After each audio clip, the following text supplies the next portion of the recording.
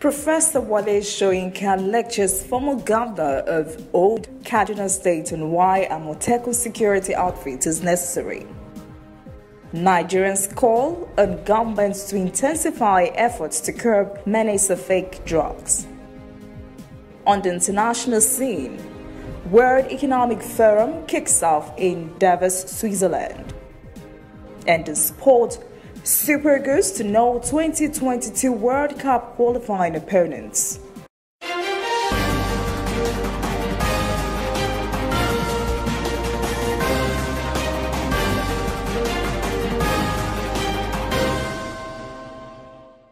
This is ANN News.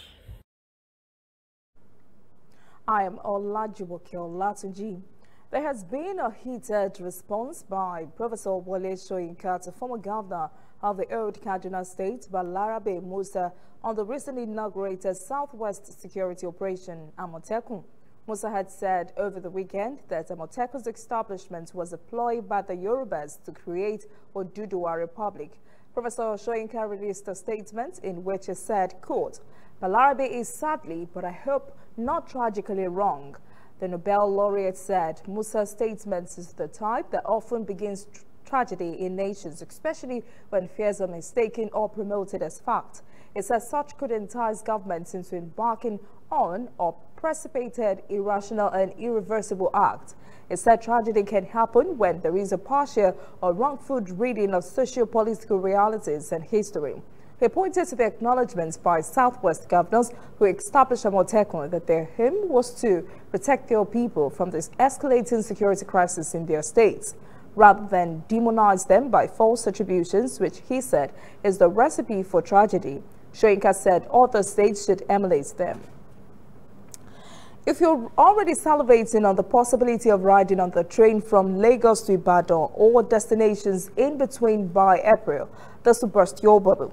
Minister of Transportation Rotimi Amechi says the project would not be completed by April. During an inspection tour of the rail line on Monday, the minister said the delay in completion is necessary because of the extension of the railway to the seaport.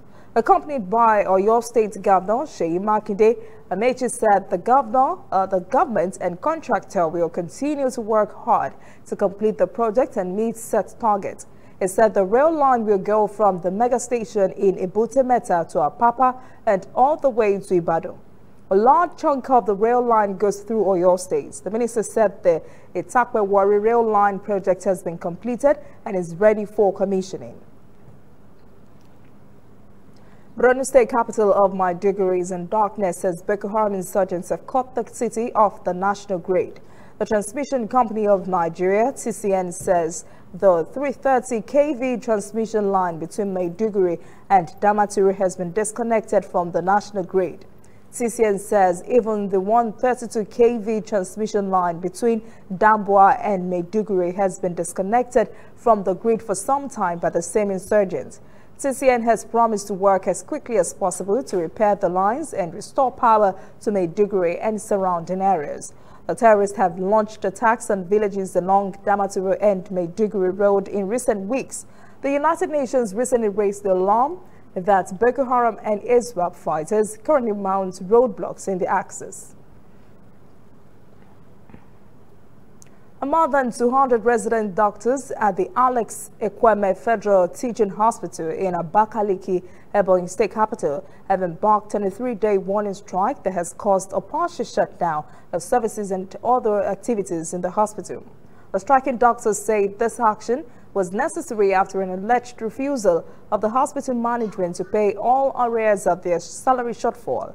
This, no doubt, is bad news for patients in need of medical attention.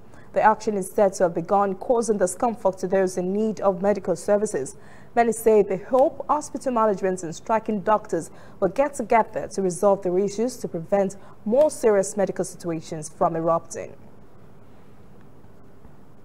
Nigerians are fully aware of two standards in everything they buy, genuine and fake. Fake products dominate the market and carry much lower prices that fool many into buying them. And sadly, fake products pervade every sector, including medicines. And this is where even more lives are in danger. As Fuel has the reports, Nigerians are now calling for more government efforts to crack down on fake drugs. The circulation of fake and untested drugs on the streets of Nigeria is rising. This despite government efforts to combat a growing trend for many years. Experts say one of the major challenges in the fight against counterfeit drugs in Nigeria is the difficulty in differentiating the genuine products from the fakes. Consumers often buy fake drugs thinking they're getting the real thing. According to the World Health Organization, over 900,000 people in Africa die as a result of taking counterfeit drugs each year. With its population of nearly 200 million people, Nigeria is particularly at risk. The National Agency for Food and Drug Administration and Control, NAFDAC, destroyed fake drugs across the country worth $13 million in 2018 alone. Fake drugs are not properly manufactured. You find out they may contain toxic or not so good impurities that will be harmful, can be carcinogenic, causing cancer to people that take it for other reasons. A tablet may have an overdosage of a particular item to a toxic level. So the bad effect ranges from disability to death and so forth. President Muhammadu Buhari closed the country's borders in August last year to curb the proliferation of counterfeit products, including fake drugs. However, certified vendors in Nigeria say it's time for the government to step up its measures in regulating sales and distribution of drugs in the country. The best way to get across this problem is to control drug distribution, discourage open drug market, which is the major portal for distributing drugs in Nigeria. Getting a central drug distribution system, national distribution system, state distribution, then to the province and the individual shops of pharmaceutical premises and hospitals can lift their drugs from the province where they find themselves. For now, purchasing and verifying drugs from only accredited outlets could be the only hope for consumers in Nigeria.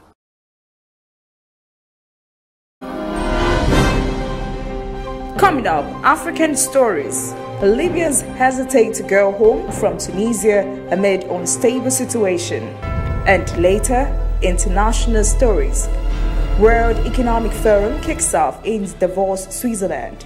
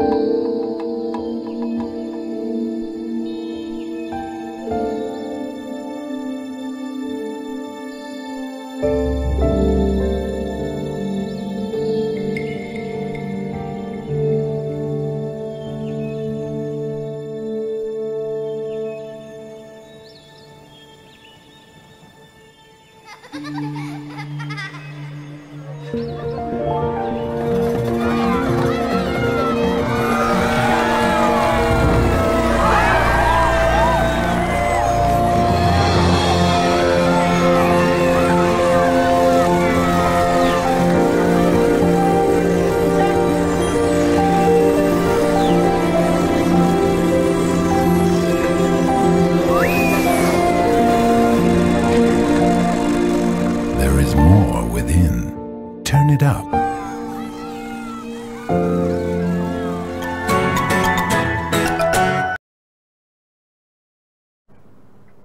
Welcome back. This is ANN News. Now to African stories.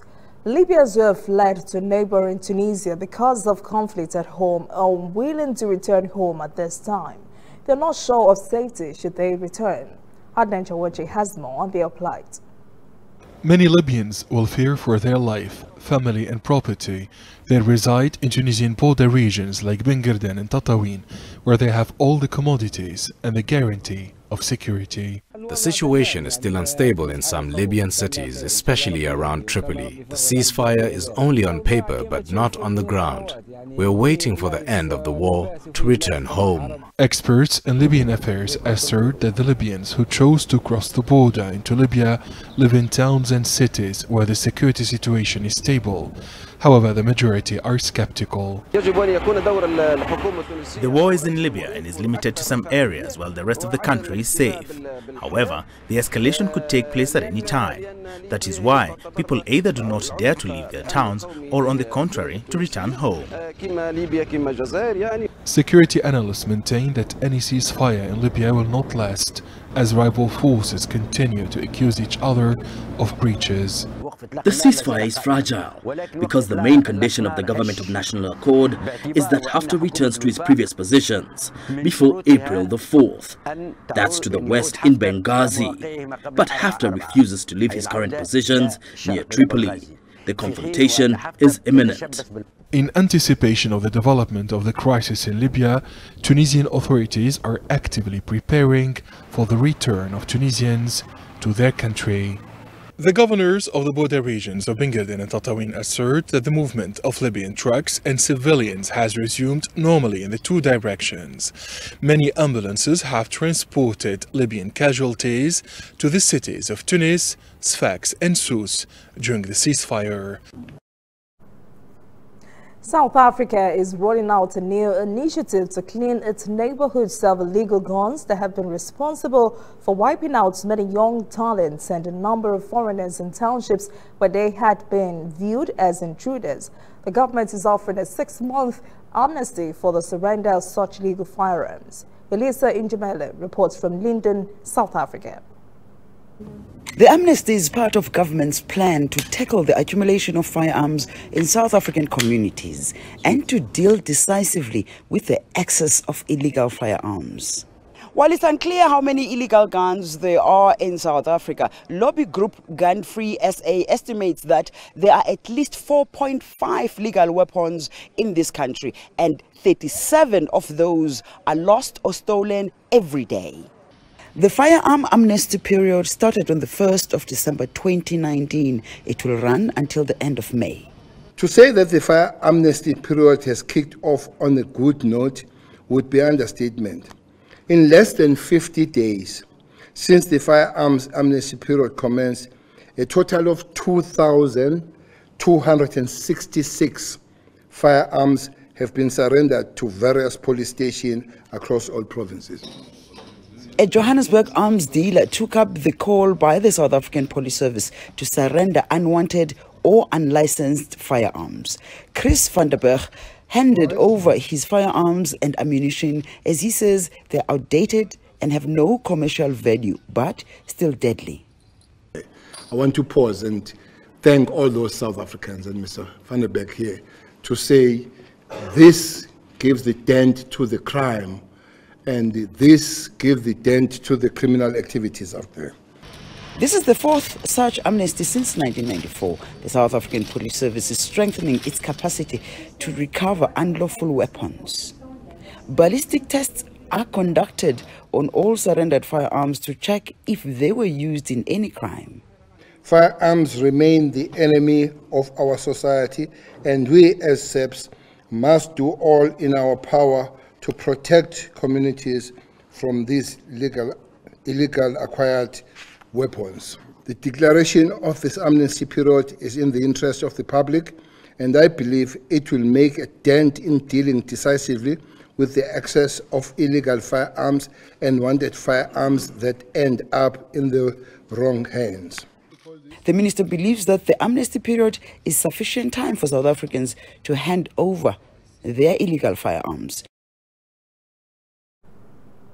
In a major shift in its relationship with Africa, the United Kingdom says it has signed 11 trade agreements with African countries just a few days ahead of Brexit, when it will officially leave the European Union. At least 12 African leaders are in London for a summit aimed at boosting the UK's private sector investments on the continent. Africa is seen as an attractive market for long-term investors, with many of the fastest growing economies and a rapidly expanding population, with 1 in 4 of the world's population expected to come from the continent by the middle of the century. UK's Department for International Development says it is now focusing on using aid money to support investments, digital technologies, green energy, and women entrepreneurs.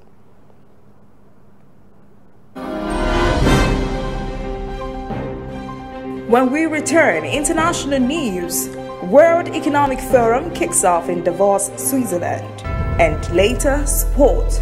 Super Eagles to know 2022 World Cup qualifying opponents. Welcome back. This is the News. Now to international stories. The 50th annual World Economic Forum gets underway today in Davos, Switzerland. Forum founder Klaus Schwab said in his remarks at the opening ceremony he is proud of the strength of the community that has gathered for this year's meeting. U.S. President Donald Trump is this year's forum headline speaker, a year after he prematurely pulled out of the gathering. Reporter Guy Henderson has more from Davos. Looks like just another quiet town in the Swiss Alps. For 1 week, every January though, Davos is essentially taken over. 1,000 or so of some of the world's biggest companies paid big bucks to set up shop in the town centre. Following them soon, some 250 political leaders, including US President Donald Trump. Security here is intense. The World Economic Forum gets underway on Tuesday for the 50th time. There are some critical questions surrounding this event almost every time it takes place. To what extent, for example, does it serve a useful purpose for the wider world? Or is it more about a narrow elite getting together to pat each other on the back and discuss ways to maintain their own wealth and power? The difference this time, of course, is that more broadly, those are the kind of questions being asked by millions of people all over the world who've hit the streets in protest. Organisers say they're listening. The truth is, if you want to get the world's leaders into a room and bang some heads together and get the messages heard loud and clear and walk away with some kind of solid deliverable actions, then it's not a bad idea putting them into a small town that it's very, very hard for them to escape from. Escape they eventually will, though, on Friday afternoon, when we'll find out whether all the talk of action this time will be anything more than just that. The first lawyers have said at the opening of extradition hearings in Canada that their client's Huawei Technologies Chief Financial Officer, Meng Wanzhou, should not be sent to the U.S. because her alleged crimes do not meet Canada's legal test for extradition. 47-year-old Meng has consistently said she's innocent and that she's fighting extradition, in part because her alleged conduct was not illegal in Canada, an argument known as double criminality. Her lawyers also maintain that, unlike the U.S., Canada did not have sanctions against Iran at that time. Canadian officials authorized starting the extradition process. The U.S. has charged Meng with bank fraud and misleading HSBC Holdings plc about Huawei's technologies business in Iran. Meng, daughter of Huawei's billionaire founder Ren Zhengfei, arrived in court for the first phase of the trial that will last at least 4 days. China has repeated its call for Canada to release her. She remains free on bail in Canada and has been living in her mansion in Vancouver's exclusive Shaughnessy neighborhood. Prince Harry has arrived in Canada as he prepares for a new life away from royal duties. He's reunited with his wife, Duchess of Sussex, and their 8-month-old son, Archie. The Duke has said he was taking a leap of faith in stepping back as a senior royal. He said there was no other option. The duo will cease to be full-time working royals from the spring. Also, they will stop using their HRH titles. They will no longer carry out royal duties or military appointments and will no longer formally represent the Queen. U.S. President Donald Trump has rejected the Democratic-led House of Representatives impeachment charges. He has called for their immediate dismissal by the Republican-led Senate in a memo offering a legal and political case against his removal. There is a 116-page trial memorandum that seeks to undercut charges that the Republican president abused his power and obstructed Congress. This is Trump's first comprehensive defense before his Senate trial begins today, Tuesday. On another front, Senate Republican leader Mitch McConnell has put forward rules that could lead to a quick impeachment trial, with no guarantee that witnesses or new evidence would be allowed. Under the resolution, which could face a vote as early as Tuesday, Trump's lawyers could move early in the proceedings to ask senators to dismiss all charges. Under the Republican proposal, the Senate would have to vote later on whether to even allow materials collected by the House during its impeachment investigation to be admitted as part of the trial. Up next, sport. Super Eagles to know 2022 World Cup qualifying opponents. Welcome back. This is ANN News in Sport. The internal crisis within the Nigeria Football Federation is far from over, as members are sharply divided over the enforcement of the Normalization Committee on the Delta State Football Association. Nigeria's former international Edema Fuluju was elected as Delta FA chairman, with former African Footballer of the Year Victor Ekpeba as vice chairman. But reports say there are faults within the federation trying to the current chairman of Delta State Sports Commission, Tony Okowa, as the new DFA helmsman. Opponents of three-time African champion Super Eagles of Nigeria in the second round of the qualifiers for the Qatar 2022 FIFA World Cup will be revealed this week. The draw ceremony will take place in Cairo. 14 winners from the first round will join Africa's top-ranked 26 sides in the draw. The Super Eagles were among the teams that drew buys in the first round. The 40 teams will then be split into 10 groups of 4 for the second qualifying round. The 10 winners of those groups will then be drawn against each other in home and away fixtures, with 5 victors advancing to Qatar 2022. That is ANN News this evening. Thank you for joining us. For details on these and other breaking stories, visit our website, annafrica.news. Conversation continues on our social media platforms, Twitter, Instagram, and Facebook at ANN Africa TV.